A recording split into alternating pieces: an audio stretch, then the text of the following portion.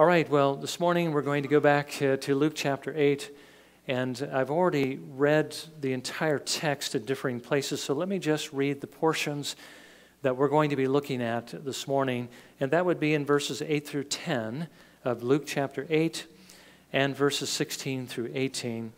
And really, remembering that the versification in the Bible is really man-made. There was somebody who at some time decided where the chapter breaks and verses would be, and he wasn't always the best. I'm going to read just part of verse 8 because we're only going to deal with part of verse 8 through 10 and then 16 through 18. So in verse 8, as he said these things, and that is the parable of the sower, he would call out, "He who has ears to hear, let him hear." His disciples began questioning him as to what this parable meant. And he said, "To you it has been granted to know the mysteries of the kingdom of God. But to the rest it is in parables, so that seeing they may not see, and hearing they may not understand." Now let me just jump ahead to verses 16 through 18. Jesus says, "Now no one after lighting a lamp covers it over with a container or puts it under a bed, but puts it on a lampstand, so that those who come in may see the light. For nothing is hidden that will not become evident, nor anything secret that will not be known and come to light. So take care how you listen. For whoever has, to him more shall be given, and whoever does not have, even what he thinks he has, shall be taken away from him." Now, my apologies up front. I'm not going to be dealing with everything that's even in these verses because we've already dealt with them in previous sermons. But really what I want to focus on today are those three things. How privileged we are to hear the gospel and to know Jesus. Okay? How we are to share that knowledge with other people. And the encouragement we have that there will be those who hear. So by way of review, again, first of all, we've seen that as the gospel is preached, there are going to be four possible responses.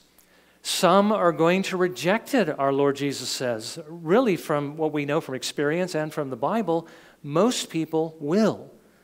That's certainly what we see happening today. As we're reminded in the videos we're watching in the evening, the number of people who go to church and profess to be Christians in the Western world are becoming increasingly few. It's diminishing, and the reasons for that are many. We won't go into that. But the current excuse people are using to reject the gospel is evolution and millions of years, and that's why we've been challenging this view through that series of evening lectures. But the real reason why these things are declining, and again there are circumstances as well, and we're going to be reminded about this morning. The real reason is spiritual hardness of heart. Spiritual blindness. That's the reason why people reject the gospel and they don't go to church, is because they don't want to see the light. They don't want it shining to them. Jesus said the reason why people didn't come to him when he came into the world, the light shines in the darkness, and the darkness hated the light and wouldn't come to the light because they didn't want their evil deeds to be exposed. They didn't want the way they're living to be, again, confronted by our Lord Jesus. So most people are going to reject the gospel, but others will at least appear to receive it, but as we saw, not be fully committed to it. Some are going to get excited about it.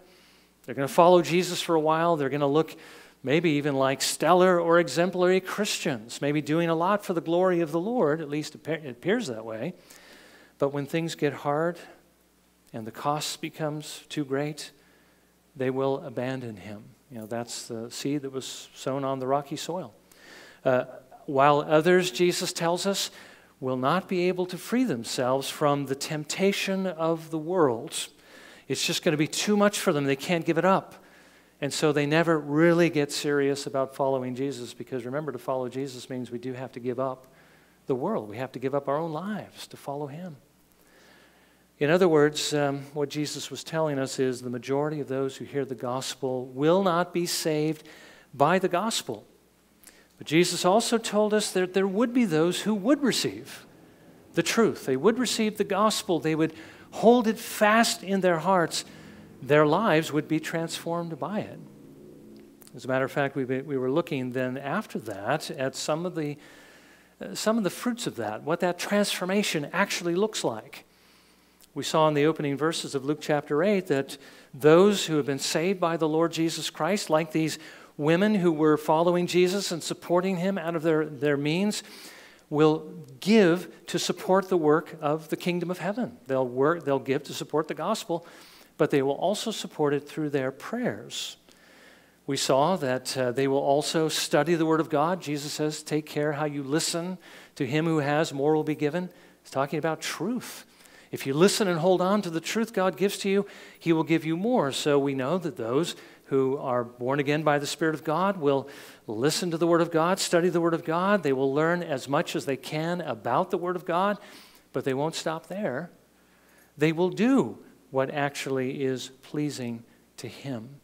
They will serve the Lord. They will bear fruit with perseverance. They will shine the light, essentially.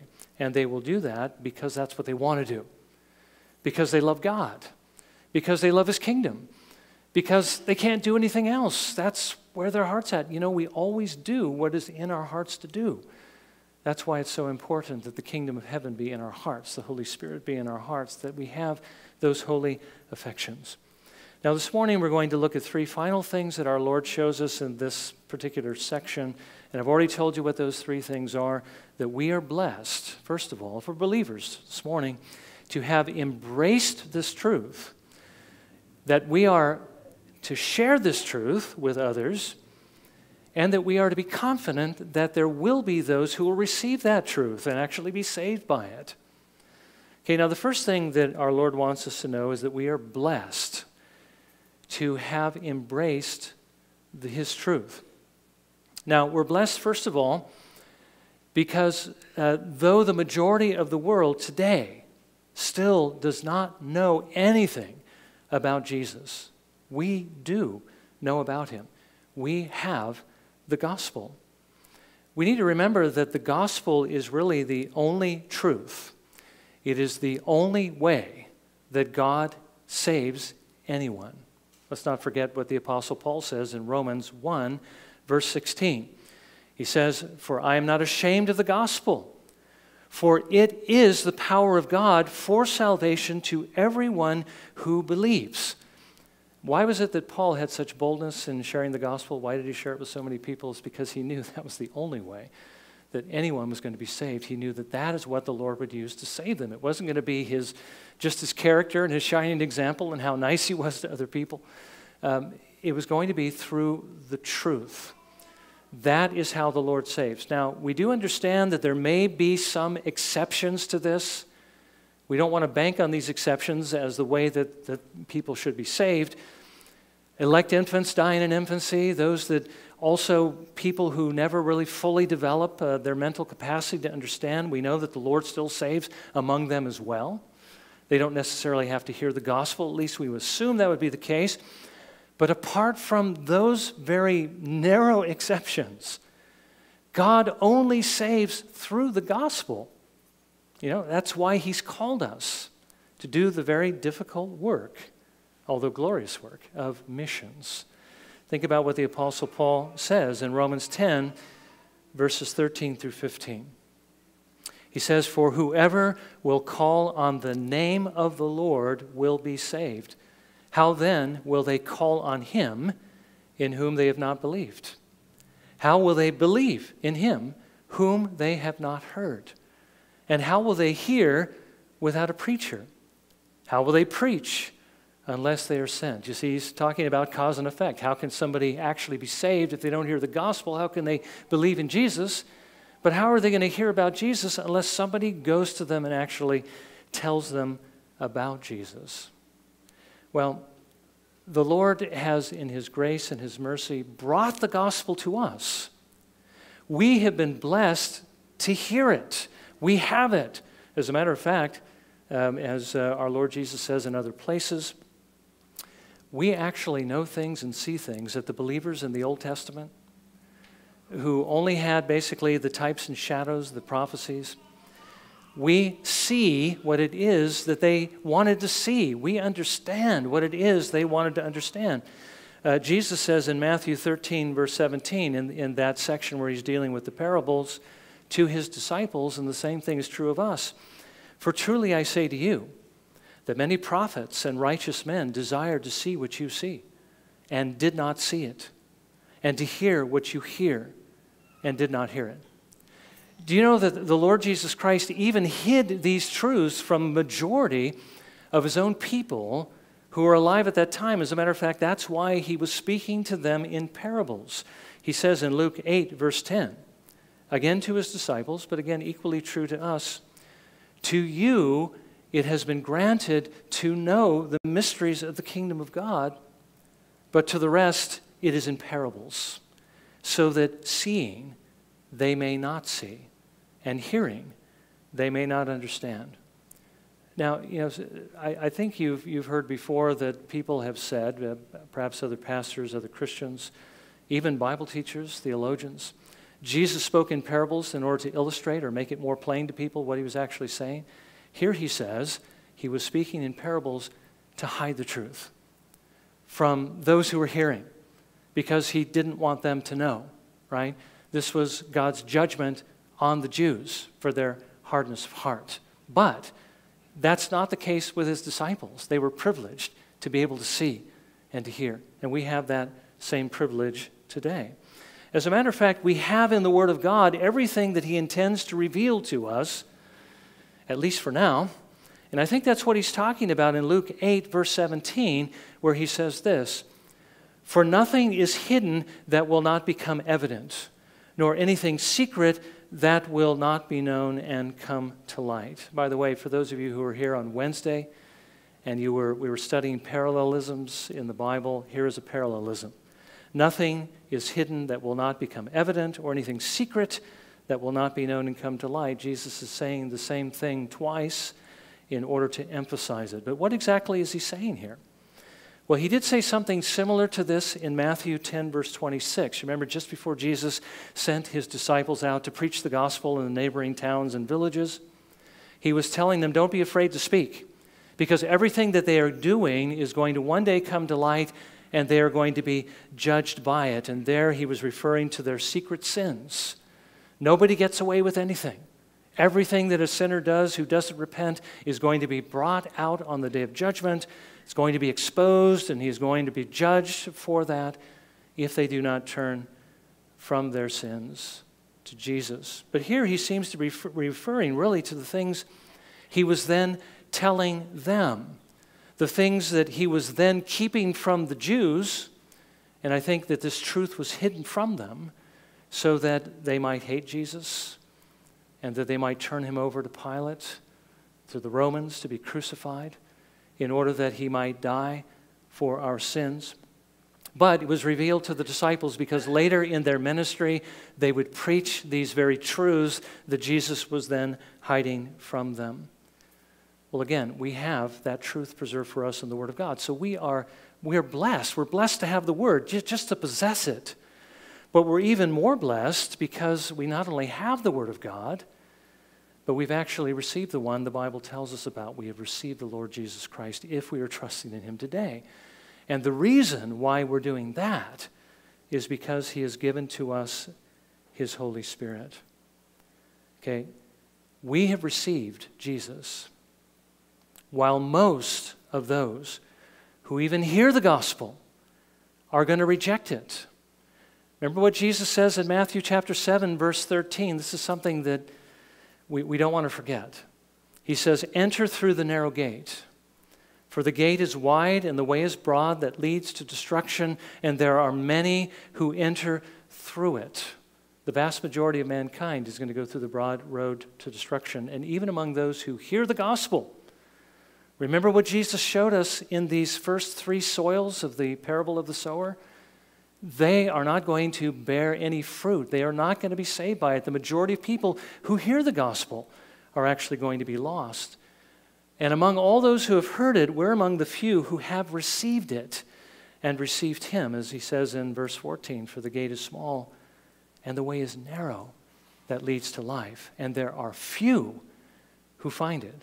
Is there any question that the vast majority are going to be lost. Only a few are going to be saved. And if you are saved, you're among those privileged few. We need to appreciate the fact, first of all, that we are among a very small minority of people that have been saved by the gospel.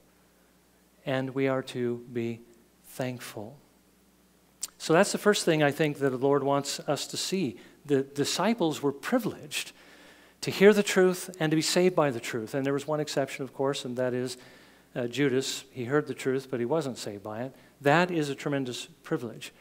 We need to be thankful that we have it and that we've been saved by it. But secondly, we need to remember that Jesus has revealed it to us for a specific purpose, not just to save us, but to share this truth with other people. You know, he didn't give us all these privileges and all these blessings. He didn't give us his Holy Spirit merely that we might be safe, although that is one very important reason, and I think one that we are very aware of and very thankful for. But he also gave it to us that we might share it with others. Now, I think that's what Jesus has in mind when he says in verse 16 of Luke chapter 8, "Now, no one, after lighting a lamp, covers it over with a container or puts it under a bed. But he puts it on a lampstand so that those who come in may see the light." What is Jesus saying here? He's saying that he has lit us up so that we might shine. You know, it's interesting that Isaiah, in I think it's Isaiah chapter 60, I don't recall offhand, but he writes about a great light that was going to rise in Galilee. And Matthew tells us that that prophecy was fulfilled in the Lord Jesus Christ. In Matthew 4, verse 16, he says this, "The people who were sitting in darkness saw a great light. And those who were sitting in the land and shadow of death, upon them a light dawned." Now, does that mean that Jesus began his ministry on the day of a total solar eclipse? It was perfectly pitch black outside, and that he somehow was shining when he showed up? No, it was business as usual for the Jews. They didn't know that they were necessarily in the darkness. Maybe a few people did who had received Jesus, basically trusting in him through the prophecies and shadows. But it was talking about the ignorance. It was talking about the immorality that existed in Israel. And here in the middle of that situation, this great light appears. One who is shining with the character of God, because he is God in human flesh, and one who is preaching the truth and who is bringing the gospel. Okay, that's the light shining in the darkness. But you see, Jesus has made us to be lights, right? He has given us his light so that we also may shine in this world as he did, and I think in the same two ways in which he did. First of all, in the way in which we live. Jesus says in the Sermon on the Mount in chapter 5, verses 14 through 16, "You are the light of the world. A city set on a hill cannot be hidden, nor does anyone light a lamp and put it under a basket, but on the lampstand, and it gives light to all who are in the house. Let your light shine before men in such a way that they may see your good works and glorify your Father who is in heaven." The first way in which we are to shine, Jesus says, is by living differently than those who are in the world. When unbelievers listen to us speak, they should hear a difference. Our words should not be like theirs. We shouldn't be tearing people apart and speaking about things we shouldn't be speaking about, but our words should be, as we're reminded by Paul, seasoned with grace. They should build up one another and minister grace to one another, draw others to the Lord. When they look at us, they should see a difference in us. We shouldn't look like the world. We shouldn't have the world's image stamped on us. We shouldn't live like the world. We shouldn't serve ourselves like the world. But we should look, and we should live, and we should serve as Jesus would in this world. Of course, bringing us up to date into the 21st century. As Luther put it, we should be Christ to our neighbor. We should be Christ to the world. We should be a reflection of his image. And I said that thing about the 21st century not to say that we should put on robes, but we need to be like Jesus in character, right? We need to live like Jesus. We need to show people what he's like. What did Jesus come into the world to do? Except to show us what the Father is like. And then why did he give us his Holy Spirit? It's so that we might become like him, so that we might show the world what he is like. So we should ask this question: how are we representing the Lord Jesus? Are we showing the world what Jesus is actually like? Now, secondly, he wants us to shine by sharing his truth with other people. Let's not forget in the parable of the sower that there is a sower, okay? There is somebody who has seed and who is casting that seed in the field, and that person, of course, represents someone who has that treasure, the gospel, and is sharing that gospel with other people. Now, we noted before that Jesus explained this parable secretly to his disciples so that they might later declare these truths. Well, he has given us these truths so that we might basically do the same thing. God calls us, our Lord Jesus calls us to share the truth. He has commissioned us as his ambassadors. He wants us to make disciples of this nation and of all the nations. He wants us to tell them the good news, okay? To tell them about Jesus. That's not a hard thing to do. All of us have the gospel. If we are saved, we already know enough to tell somebody else how they can be saved. We just simply need to do it. Now, finally, though it is true that as we shine the gospel, that most people are not going to listen to what we have to say. There might be those who listen for a little while and then fall away, as we were again reminded through the parable of the sower. Jesus does want us to be encouraged by the fact that some actually will be saved by the gospel. He's going to bring people to himself. Let's not forget the fourth soil. Sometimes we get, so focused on the first three, we forget about the fourth. And let's also not forget what Jesus said, remember, as he was preaching this parable, as he was speaking, he called out in Luke 8, verse 8, "He who has ears to hear, let him hear." Now, what does that imply? It implies that there are people who can hear. Okay, hear in a very specific sense. Now, most professing Christians today believe that everyone in the world can hear in the way that they need to hear in order to be saved. But what did Jesus just say? He who has ears to hear, let him hear. He didn't say everyone can hear, but only certain people can. Now, it is true that everyone can hear what we're saying and can even understand what it is we're saying, but it doesn't mean that they're going to be able to listen and respond the way that Jesus was calling them to respond. And the reason why they can't do this is because they don't want to do this. This is not a physical problem. It's not that they're deaf. It's not that they don't have the ability to do what it is that the Lord is calling them to do in a certain sense. They have a moral inability to do this. They don't want to do this because they hate the Lord. And again, we talked about this earlier. This is the condition in which we come into the world, hating God and so not desiring to honor him. Paul writes this in Romans 8, verses 7 and 8. "The mind set on the flesh is hostile toward God, for it does not subject itself to the law of God, for it is not even able to do so. And those who are in the flesh cannot please God." By the way, this isn't talking about a subset of the world. Some people are in the flesh and some people aren't. This is talking about everybody outside of Christ, okay?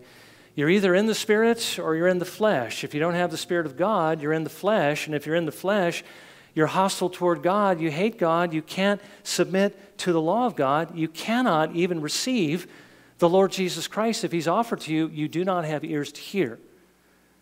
Paul also writes in Romans 3:11, "There is none who understands and sees the value of these things, sees the beauty of the gospel. There is no one who seeks for God." That's the way we are when we come into the world. Now, if that's true, which of course it is true because that's what our Lord says, then how can anyone have ears to hear? How can anyone believe? Well, some can and they will for the same reason that we can, and that's because God is gracious. The Father will bring those who are his to the Lord Jesus. Jesus says in John 6:44, no one can come to me. By the way, can, remember, talks about ability, not permission, not may, but can. No one is able to come to me, he says, unless the Father who sent me draws him. And really, the language there, draws, is quite strong. It actually means compels him to come. It has to be basically against that person's nature, and we know he does that by changing the heart. Now, he does that, of course, by giving those the Holy Spirit. Romans 8, verse 2. For the law of the Spirit of life in Christ Jesus has set you free from the law of sin and of death. Okay, we were in the flesh and we were basically bound by it, but God gave us His Holy Spirit who set us free from our flesh so that we could trust in the Lord Jesus. Jesus says this in John 6, verse 63. It is the Spirit who gives life. The flesh profits nothing. Jesus said to Nicodemus, unless a man be born again, he cannot see the kingdom of heaven. We need the new birth of the Holy Spirit. The Father brings people to Jesus by giving them the Holy Spirit, and then the Spirit, when He comes, opens our ears to hear Jesus calling. You know, that passage I read earlier from Romans chapter 10, how will they basically hear Him unless somebody is sent to preach? We often understand that as basically, how are they going to hear the gospel unless somebody is sent to preach? But what it's actually saying is, how are they going to hear Christ unless somebody is sent to preach? Because when somebody is preaching the Word of God, Christ is essentially speaking through that person. Now, that's what Jesus means then when He says this in John 10, verses 27 and 28. My sheep hear my voice, and I know them, and they follow me, and I give eternal life to them, and they will never perish, and no one will snatch them out of my hand. The Spirit of God opens their ears to hear Jesus speaking through the gospel. And when they hear His voice, they follow Him. Notice, they follow Jesus. That's the fourth soil. That's the fruit. They trust Him. They turn from their sins. They follow Him. That's the difference between a believer and an unbeliever. And of course, with the Spirit of God opening our ears and hearing the voice of Jesus, they will come to Jesus. And when they come to Jesus, He will receive them.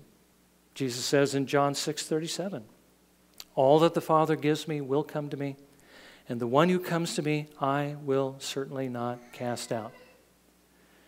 But you see, they're only going to come to Jesus if they hear His voice, right? Somebody has to go and preach. But they will only hear His voice through the gospel, which is why we need to share it, because we're the ones who have it. Okay? The Lord gave it to us in order to change us, but He also gave it to us in order to share it with others. That's how they hear the voice of the Lord Jesus. Now, not everybody who hears is going to be saved, but God is going to send His Holy Spirit to some, and they will hear the voice of Jesus, they will trust Him, and they will be saved. We need to share this truth. We need to give the treasure away. Share it with other people. Now, it is true that it's becoming increasingly likely that if we do this, we will be persecuted for doing this. If we stand out for Him, if we speak His truth. But you know, it's equally true that this is the only way that anyone's going to be saved, right? So there's kind of a dilemma. We can keep ourselves safe, hide in a room like Peter and the disciples, and we'll be safe. But these people are going to perish. But if we're to reach out to them, it might mean persecution. But people are going to be safe. The Lord's going to bring people to Himself. So what do we need? Well, we need a couple of things. And actually, it really revolves down into one. We need courage, and we need compassion, okay?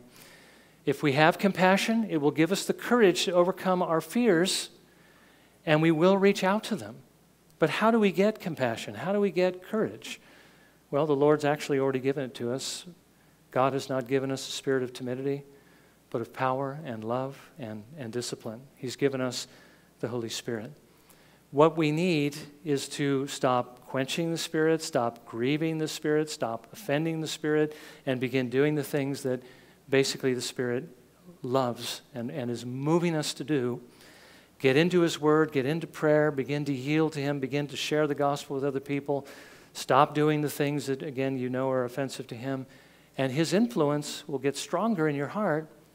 Your compassion will grow, and as your compassion grows, so will your courage to reach out to people you may otherwise be afraid to reach out to, and you'll be able to share the gospel. It doesn't mean that they're necessarily going to come to Christ, but they're never going to come if you don't go and share the gospel with them. So we go to them, we speak to them, we pray for them, and we realize that His sheep are going to hear His voice, and they are going to come. We don't know who they are, so we speak to everyone we can, knowing that the Lord is going to bring them.